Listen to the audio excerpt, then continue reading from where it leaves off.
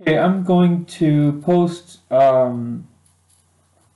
this thesis that written by a lady named Shannon. Maybe it's a male, actually, I don't know.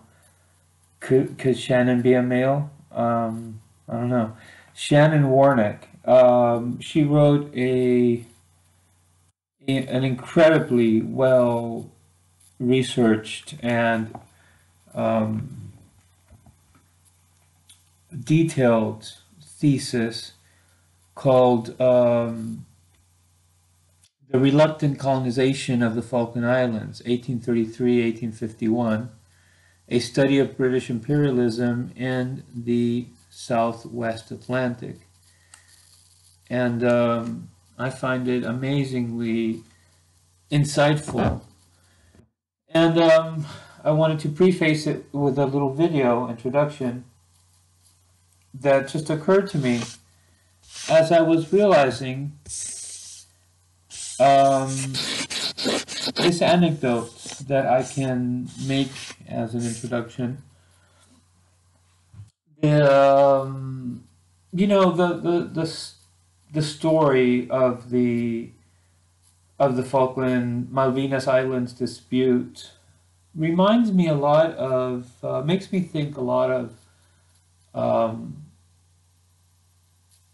something that happened with my aunt, my brother, my father's sister, her family, and the house that our grandparents, their parents, built in Mar del Plata, and what happened there. It's kind of interesting. It's a very interesting parallel, and I guess you should draw your own conclusions. I'll try to quickly, as briefly as I can, tell you the story of what happened there. My grandparents built this little house in a neighborhood in Mar del Plata called La Perla, and had three kids. My father, his brother, and the youngest. The youngest, Monona. Yvonne, and she took her husband's last name, De Pablo.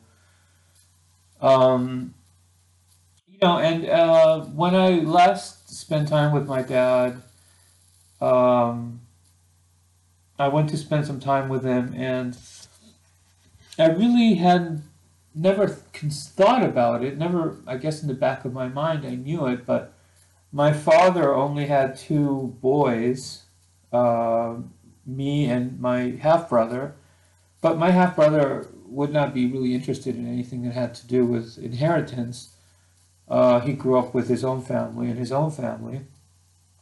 And then there was my uncle who died, who was the first one to die, and his son also died, my cousin, and there was this little house that where my grandmother spent her last years, and then my dad went to retire. He went back to Argentina to retire, and first moved in with his mom, and for a little while before she died. And I wasn't really aware of what was going on because I was either in Europe or in Hawaii or the States or somewhere, but I later pieced everything together as I caught up with my dad years later.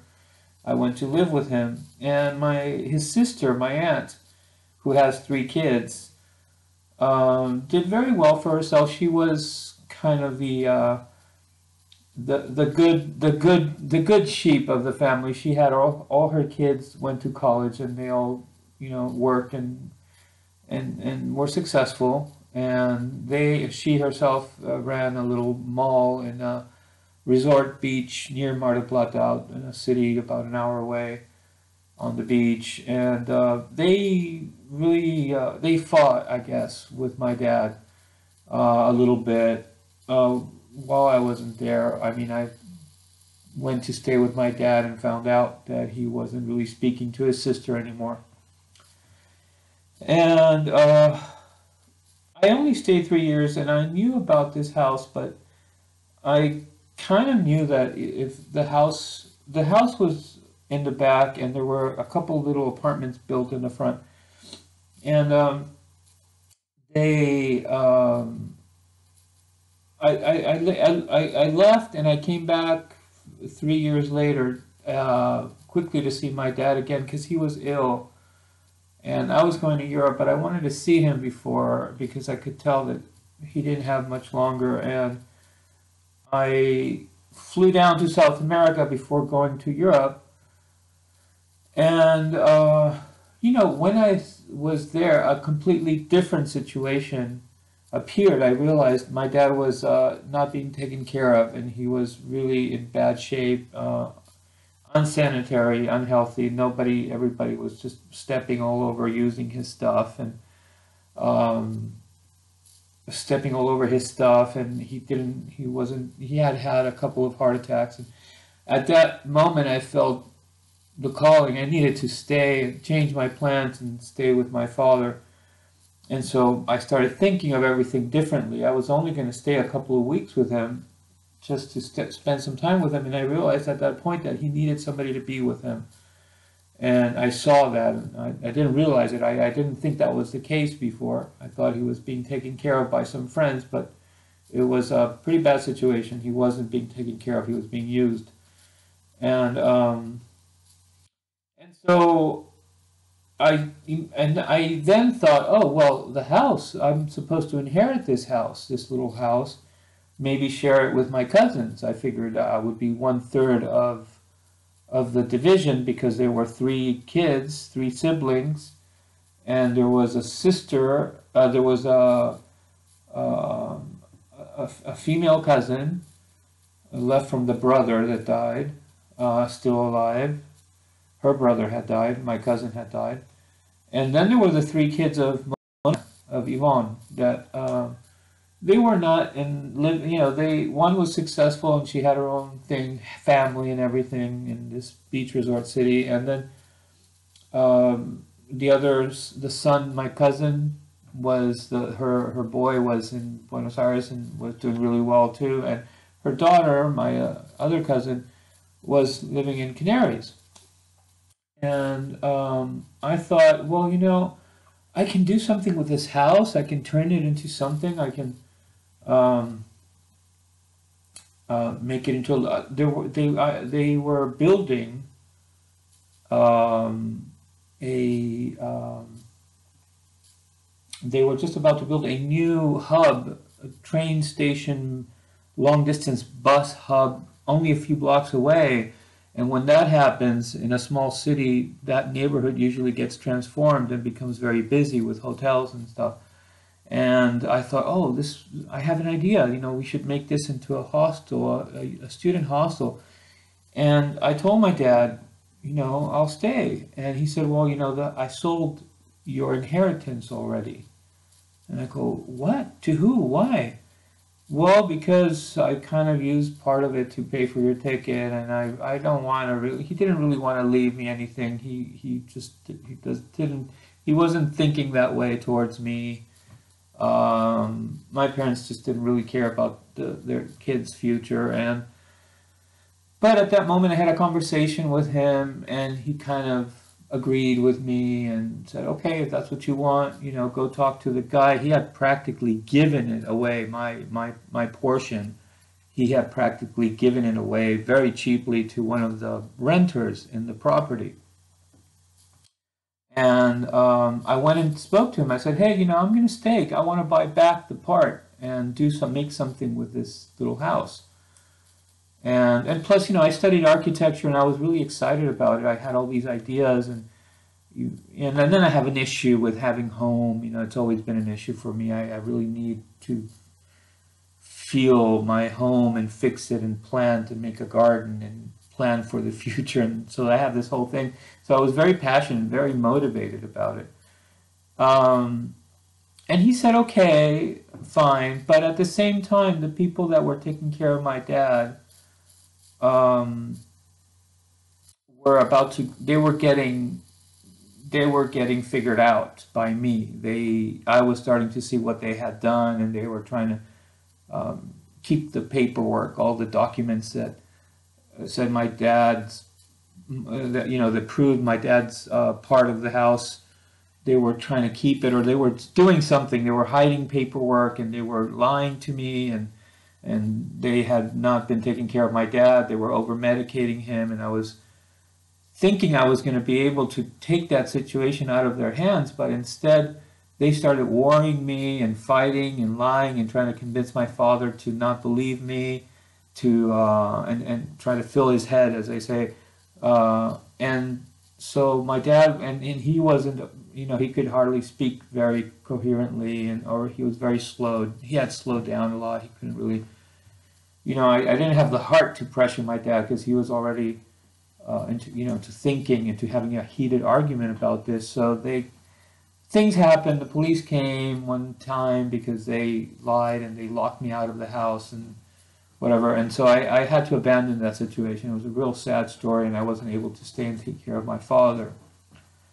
Although he had said, sure, you're just going to have to do all the legwork and you get, give back the $700, or $7,000, something ridiculous that he had sold my inheritance to his renter.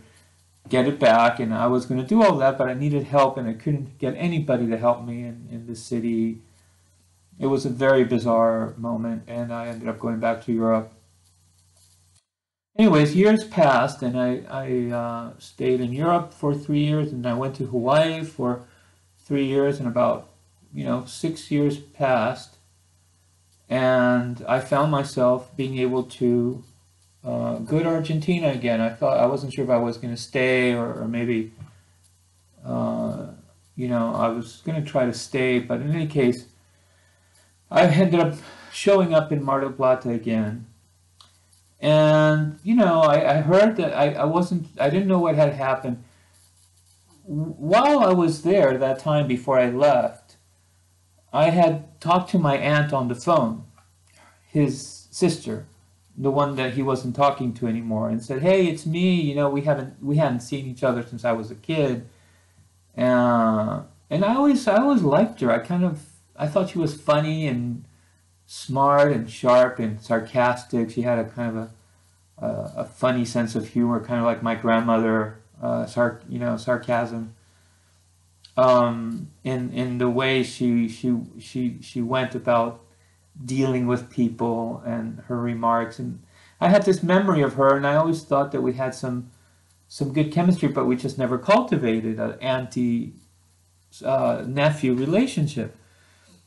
So in this phone call, I said, "Hey, I was excited. Like, to me, I always saw her as a friend."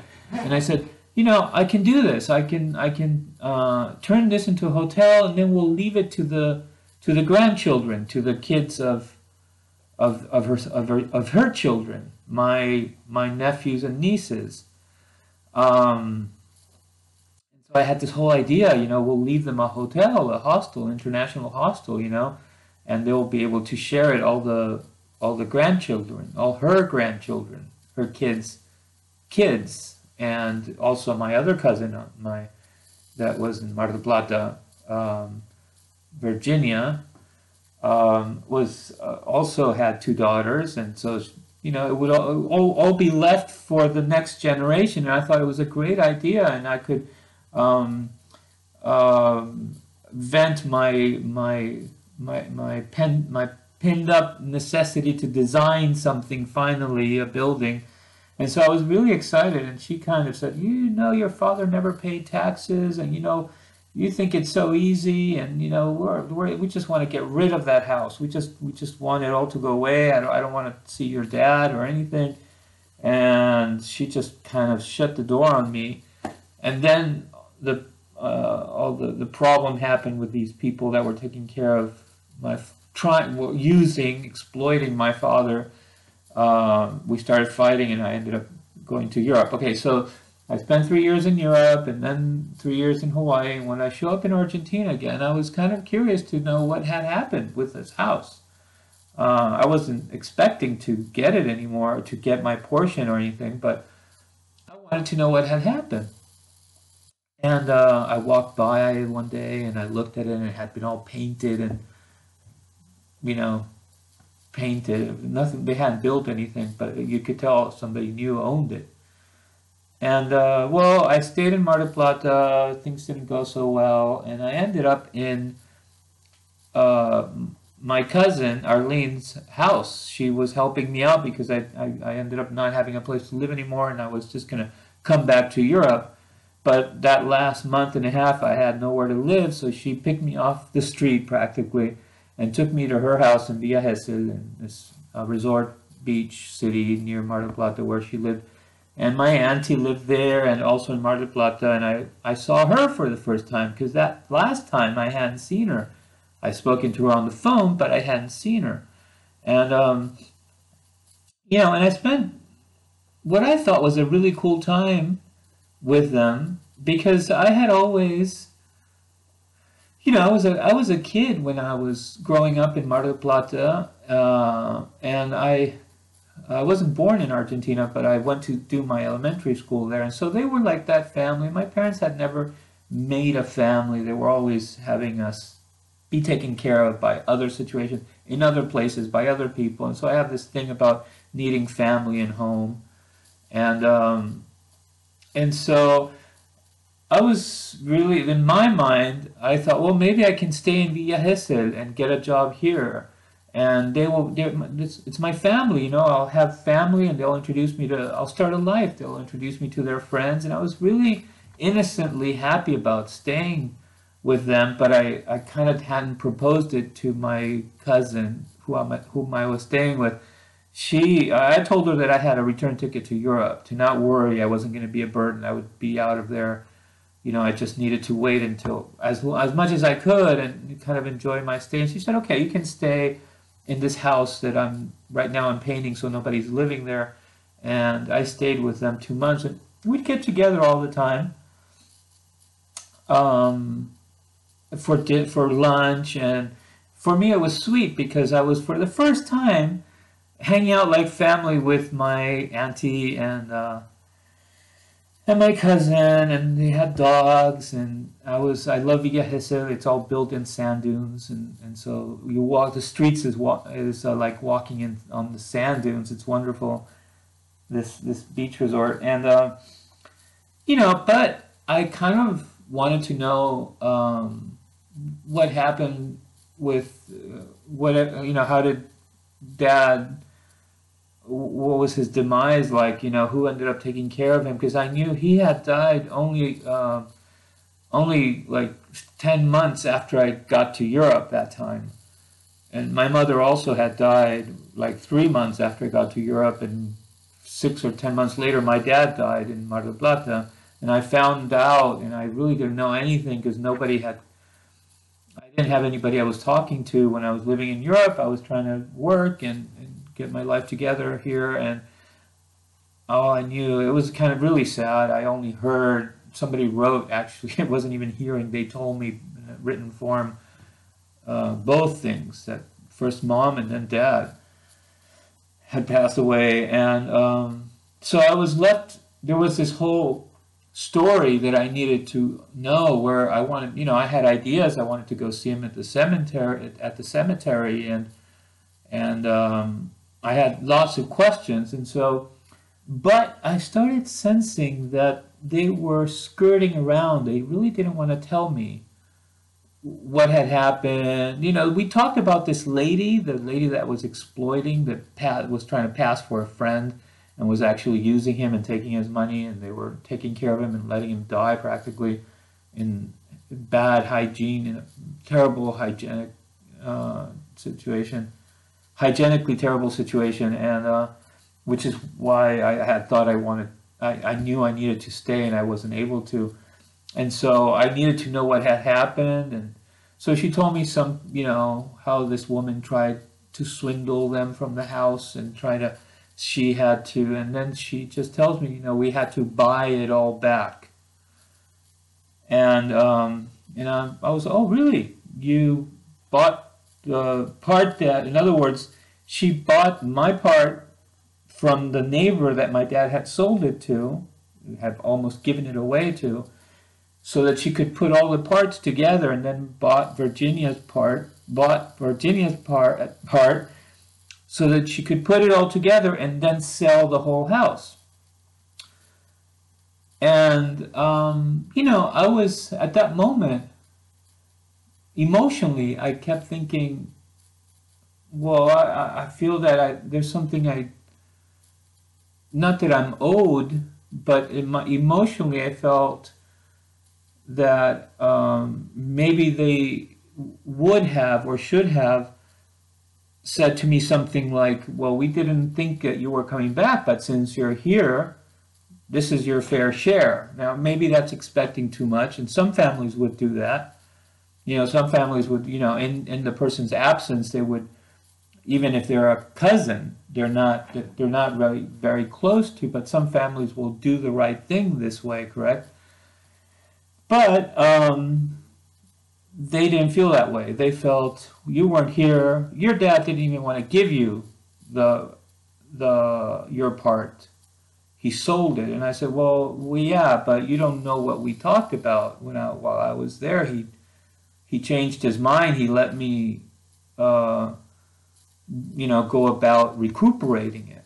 So, but you weren't there. I mean, that's something I know, and I'm telling you now that that's what happened. And so they just kind of, both my cousin, who I thought was on my side, my friend, they both had this attitude, especially my cousin. There was something like there was an area that she did not want to touch. And this is what it was, is that I guess in their conscience, they kind of knew that I would be. Of course they knew. I'm sure they went to lawyers, and the lawyer asked, well, does he have any sons?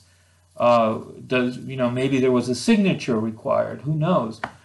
The way that my dad sold my part to this renter was also kind of bogus.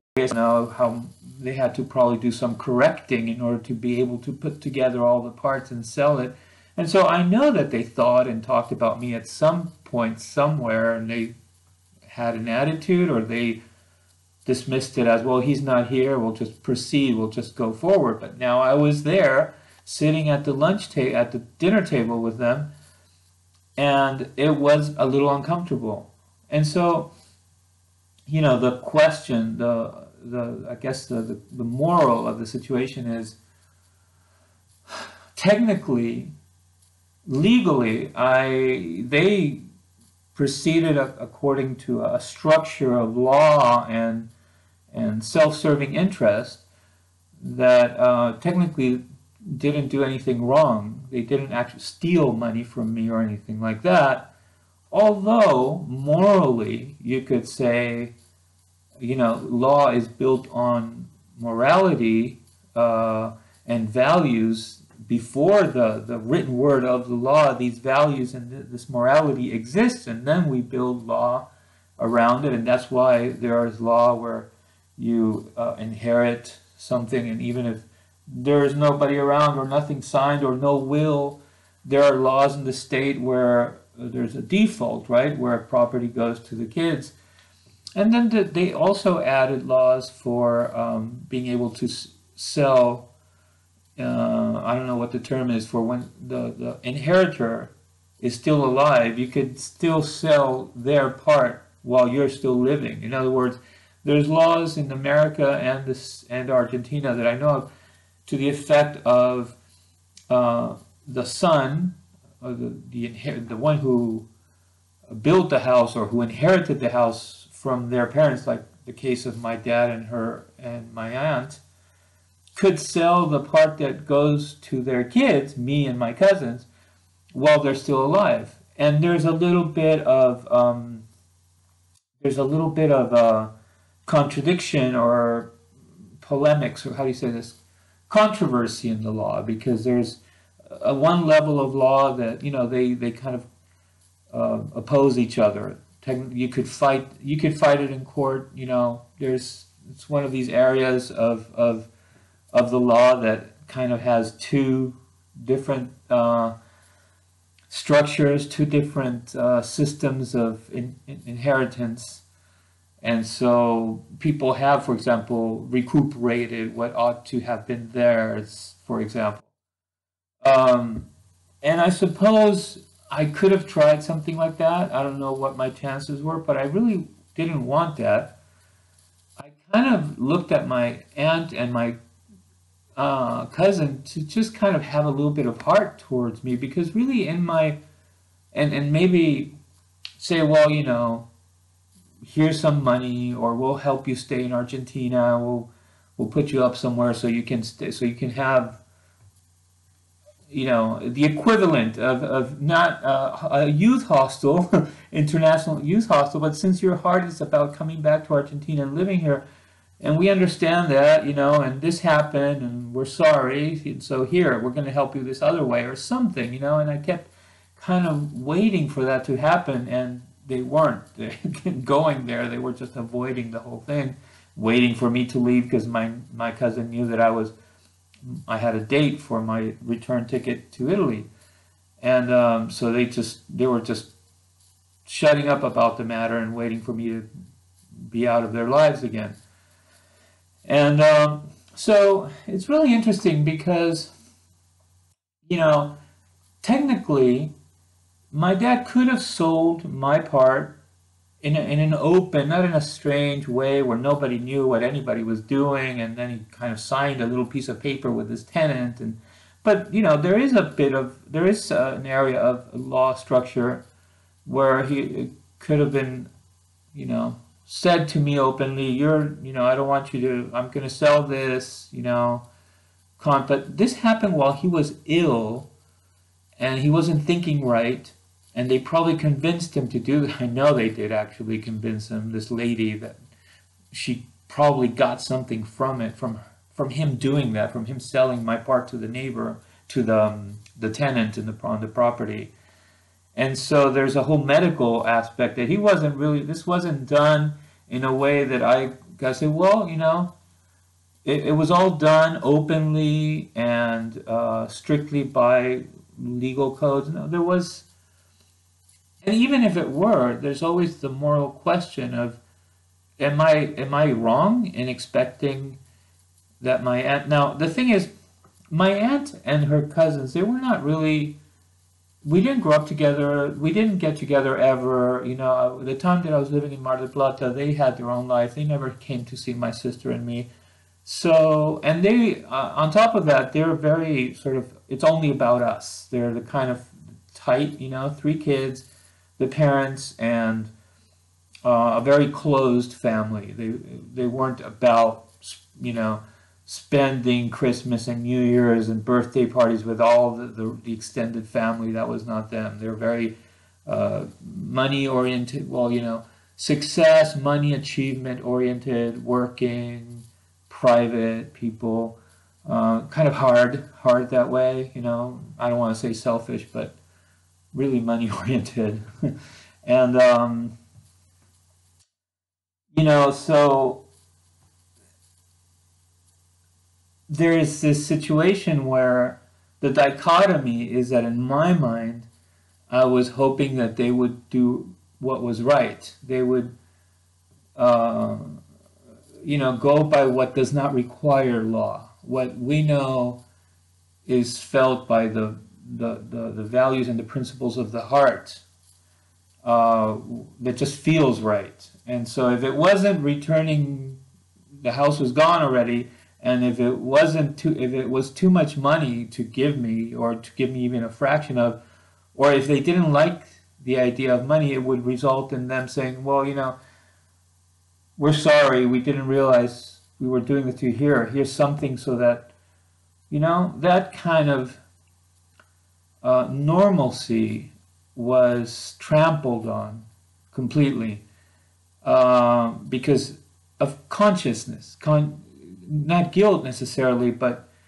yeah, you could say guilt to make it simple. They just wanted to avoid what they perhaps in their heart knew was wrong. They knew they had wronged me, but they had the law to grab onto and justify their actions. They could say, well, we don't have to think about that. We don't have to explain anything because we did everything according to the book.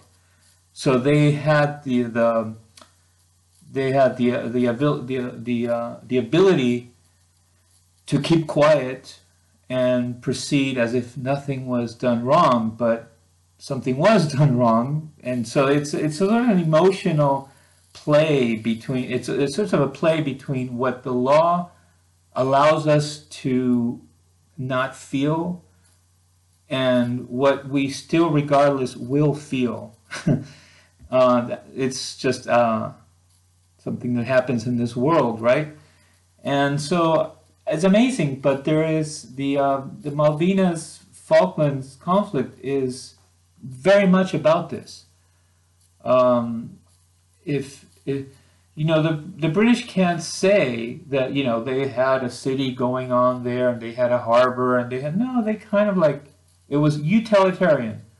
It wasn't something that that stoked at their heart, saying, "How dare you? That's our land, that's our people." No, they had left it actually. They had vacated the islands, and so, but the Argentinians weren't looking at it that way. They were small and they could barely reach, but they knew that those islands were left by the Spanish for no other country that was around other than them, and maybe Uruguay. If anything, they should have shared them with Uruguay. But they were barely able to manage what the start of their independence, and they really needed Britain and everything. A lot of stuff that is said in this thesis that is explained in a part of it. I haven't read all of it actually. I had the idea for this introduction, and I haven't finished reading it actually. But this story with my aunt and my cousin is amazing. It is the same situation in the full description of what the world is about and what we could do if we wanted to do right by people, but what we choose to not do because we can get away with it, because we have an army, because we're super rich and they need us, and so we can just say, no, we're not going to respect you, we're not going to look at the heart of the situation. We can actually say that this is about the rights of self-determination of the islanders. And the islanders are basically there not because they wanted to build a country. The islanders they're not pioneers that went to, they wanted to start building a home because by now, after 200 years, they would have a country with embassies and schools and a little university. And no, they're still a colony practically. And so the whole justification that the United States as well does this with the islands in the Pacific, you know, if they were to be contested by another country, they could say, well, let's ask the people. Of course, they already know what the people, the British know what the people in Gibraltar are going to say, for example. And so this whole setup of overseas territory with that they don't have to argue and contest against the Spanish or against the Argentinians because they are wise enough to understand that the human heart wants to be comfortable, safe, or they want to be with the rich ones. They want to be with the one. If Britain was, you know, I don't know, Yemen or a chaotic country, Syria or El Salvador or Guatemala or some place that really nobody has much admiration for in the world, sadly, sad to say, but you know, they couldn't do that. They couldn't say, well, let's ask the Gibraltarians if they want to stay with us, you know, because they risk the Gibraltarians saying, well, is there something better? But, you know, of course, the Falklanders are not going to say that, and the people on the Falklands or the Malvinas, the people on the Malvinas Islands, they're not going to say that. The people in Gibraltar are not going to say that. Because it's Britain, and they're the strongest military, most capable, among the most capable military powers in the world. So, and they're rich, and they're what do you call it? An offshore haven. What do you call it? Haven paradise, something. Financial money laundering, whatever. You know, I don't think they have any homeless people begging. I don't think they have a problem like that in Gibraltar. So it's all about the money, right? And so was my aunt, all about the money, all about, she's an investor. She has real estate. You know, they have houses in other cities in Argentina, and they invest and they build. That's what she likes to do. And she likes to hire an architect to fix the apartments that she buys. Um, so it's like my aunt and her family is Britain, you know, and I'm Argentina. That's kind of like what the analogy is. It's amazing, amazing. I never thought of it until I read Shannon Warnick's thesis, and as I was reading it, it was like, wow, this I get what happened. I see what happened. Anyways, okay, so I hope you enjoy this. It's a lot of reading. I'm not used to it, but maybe somebody, you guys are used to reading a lot and quickly. I have a hard time reading a lot, but I'm enjoying it a lot. So, so long. Thanks for listening.